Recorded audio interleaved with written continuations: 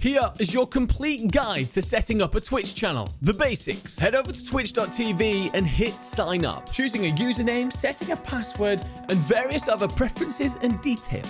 Verify your email address. Go to security and privacy and set up two-factor authentication. Head over to profile. Choose a profile picture, banner, edit your display name, and fill out your bio with some information for your viewers. Click on channel. Under social links, add URLs to your other pages such as YouTube, Twitter, and more. Let's move on to applying your branding. Go to your Twitch page, scroll down, and click Edit Panels. Here, you can add custom-built panels for various purposes and give your homepage a touch of class. Whilst in channel, hit the brand tab at the top. Add your profile picture, set a color scheme, add a custom banner and video player banner. Oh, and also, don't forget to hit the featured content tab and add a trailer. If applicable, head to affiliate and edit your subscriber names. Add your emotes and those sweet subscriber badges. Overlay. Apply your overlay within your streaming software. If you need any of the mentioned items making, we can cover that for you here at GETREKT Labs. The final steps. Once you've downloaded your streaming software, go to your settings and reset your stream key. Then